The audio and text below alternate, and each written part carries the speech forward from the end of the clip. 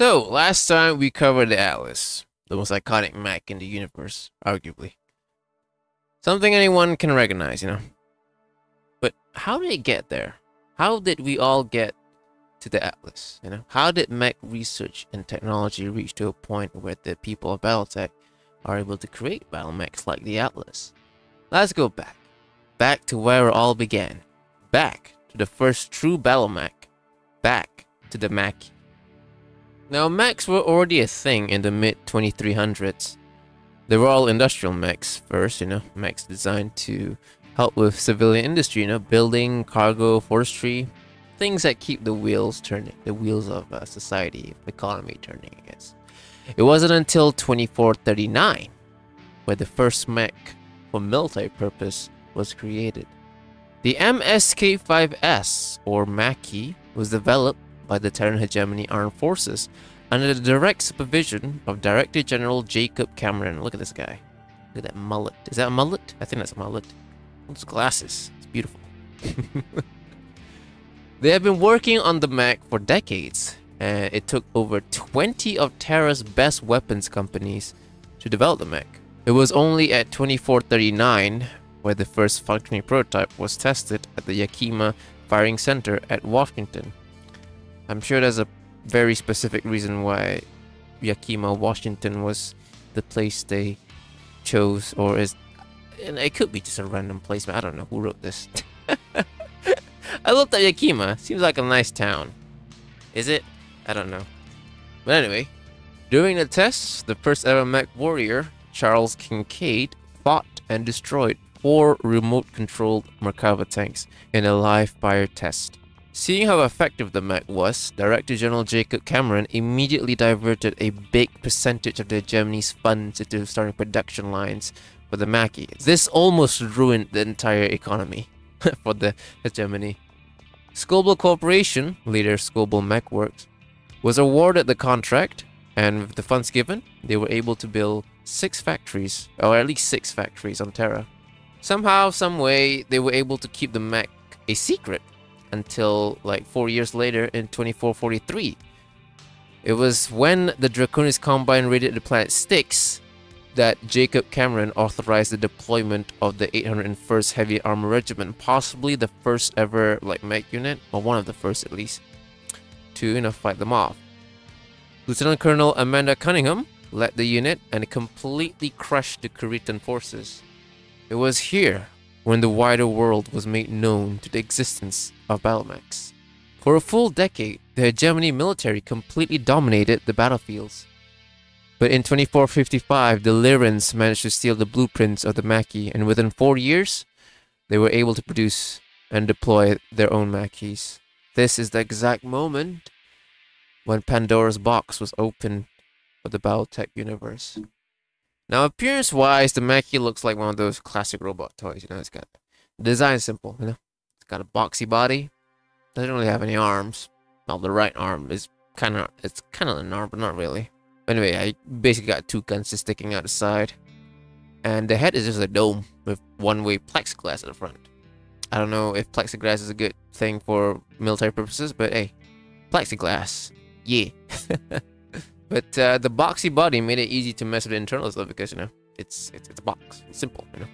You know, if you want to switch armor, just pop it on and put it back on. You don't need to bend armor to fit a specific shape, you know, like modern mechs. And, you know, it's the internal is probably, you know, a lot of space around because, you know, it's just a box. It's a box. The box is a pretty good shape, huh? Now, I've been advised or asked on a previous video comment to what do you call that, include the BV, the battle value, the second version, and clearly specify if there are any quirks for the mechs. Now, these 2 things, they mainly concern the gameplay aspect of Battletech, like if you play the tabletop version. Maybe the quirks can be you know, lore. It is somewhat lore wise, I guess. But battle value is it's just a point for the games, I guess. So let's say you have a match, you're about to play a game with a max battle value of 5,000. So basically this means that all players have 5,000 points that they can spend on units You know, so they can't exceed 5,000 points. So within that 5,000 point limit, you can do whatever you want. You want mechs, you want planes, you want infantry, whatever you want, as long as it doesn't exceed battle value 5,000 or the set battle value for that match, I guess. Anyway, let's get into the design, I guess. Let's continue the design of the mechs. So the mech weighs 100 tons. For this chassis, it uses a Ford Super HQWA3X, the same Ford we all know and love. Probably, I don't know. Who's a Ford guy? I'm a Ford guy. I like Ford. Mustang's pretty cool. I like the old stuff as well. The old stuff, even better. It's powered by a Hermes 360 engine, which propels it to a top speed of 54 kilometers per hour. Its targeting on the comm systems, or for this one, for the prototype at least, is unknown. But at its time, it was described as the best system in the entire hemisphere. Notable quirks of this mech includes it's easy to maintain, which means you get a bonus for repair and maintenance rolls. It's got protected actuators, which means it's protected against what do you call that? Infantry bell armor for the legs. Like they get a negative roll, like a penalty roll, if they want to attack your legs. It's rugged, which means it doesn't need to be maintained too often. But it's oversized, which is a negative quirk, which means it's easier to get a hit on it. So you know, the enemy will get a positive, I guess, a bonus to hit you. And you also get a penalty if you try to go through tight spaces. The armor and the heatsink count are different per variant, so let's jump into those right now. The first variant, being the prototype, the MSK5S, was introduced in 2439. The mech is entirely made from primitive technologies.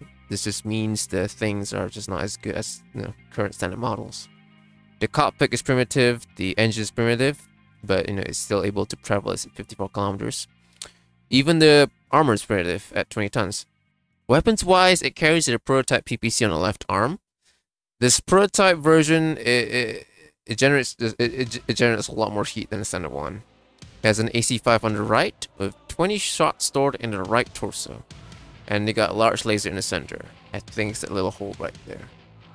The prototype has 17 heat sinks and costs about 2.9 million. Then we move on to the first production variant, the MSK6S. This is the model that they mass produced after the whole prototype successful run thingy. It is largely the same as the prototype except for its weapons and heatsink count. It got rid of 2 heat sinks, so you got 15. To make way for an AC-10 on the right arm instead of AC-5. It still got 20 shots stored in the right torso. And instead of a large laser, a single one, it has 2 mediums on its PP. The prototype PPC remains.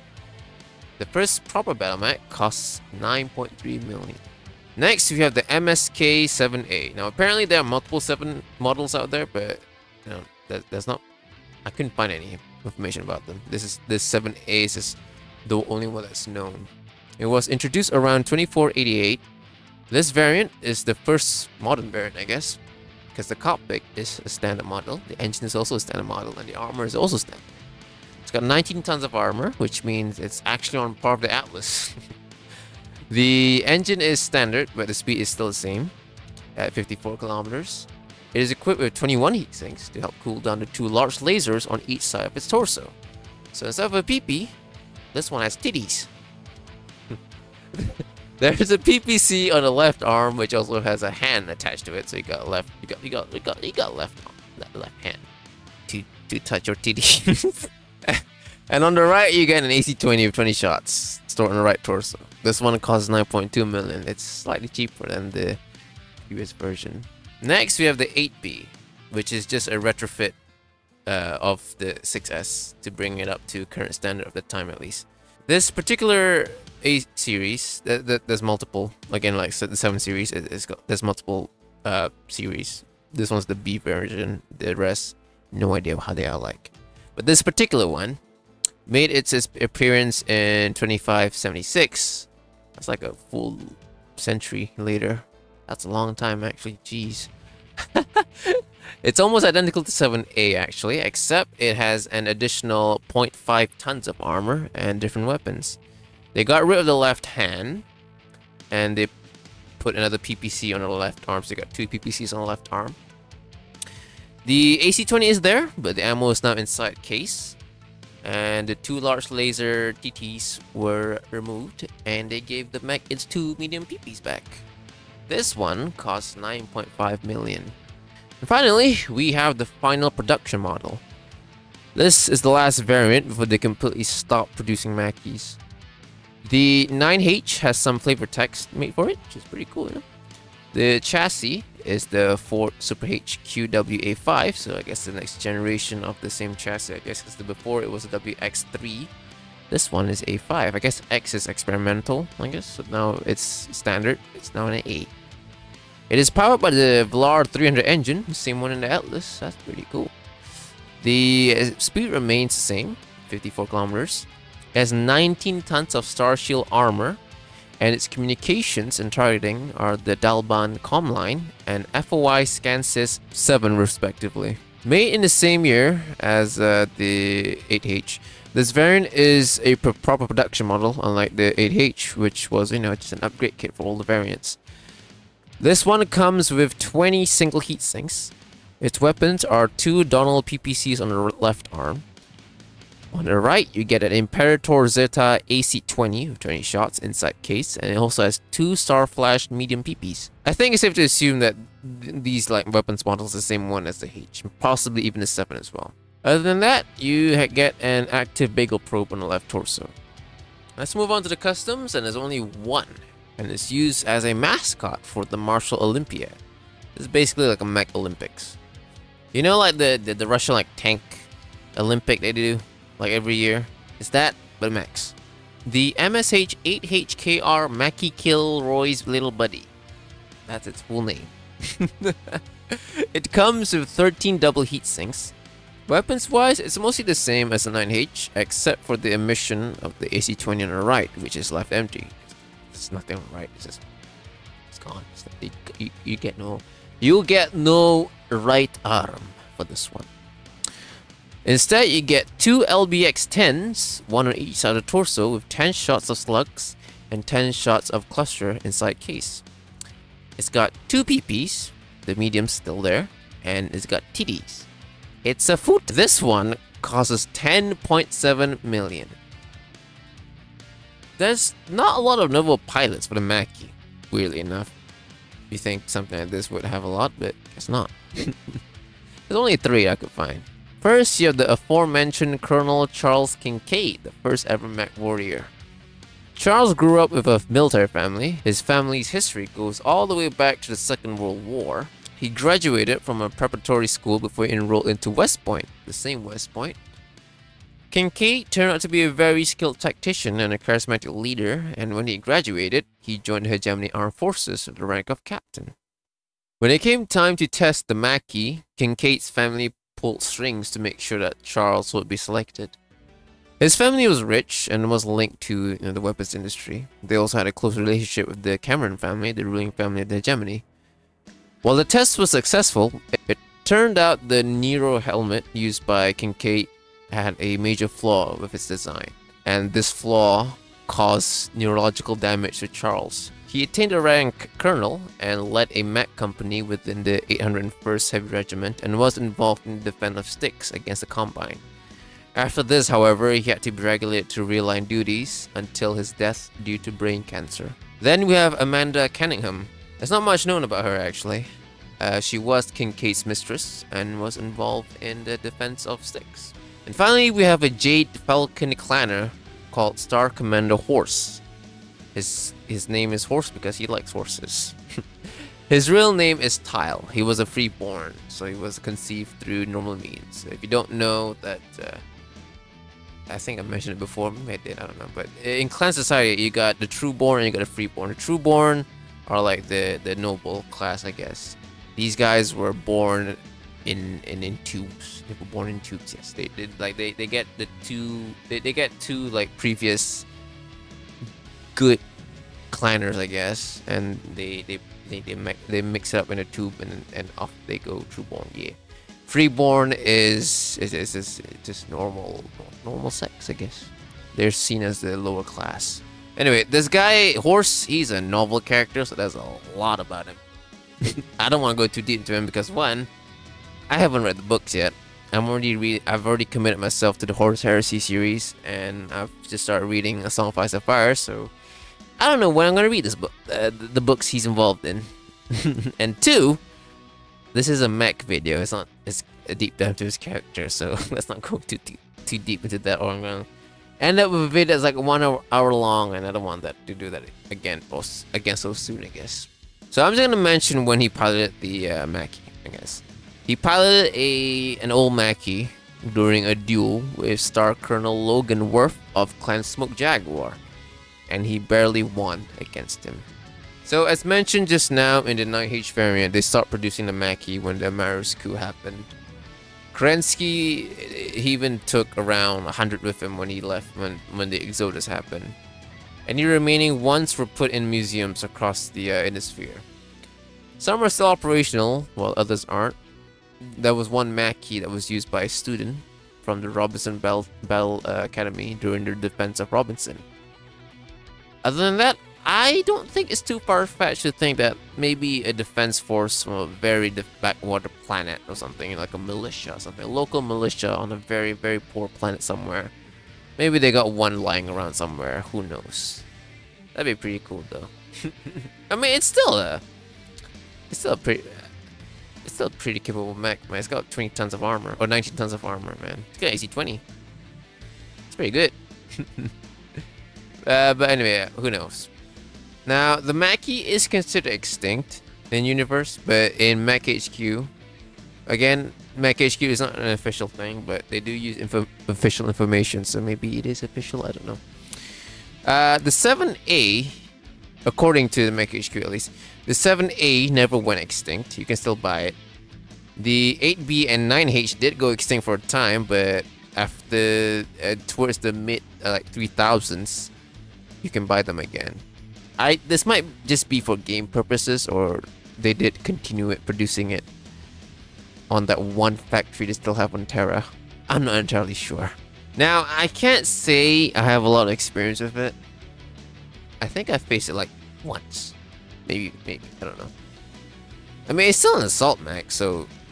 And it's like I mentioned just now, it's got Atlas armor, so it's not something you can just completely ignore. It's still gonna be a threat if you face one.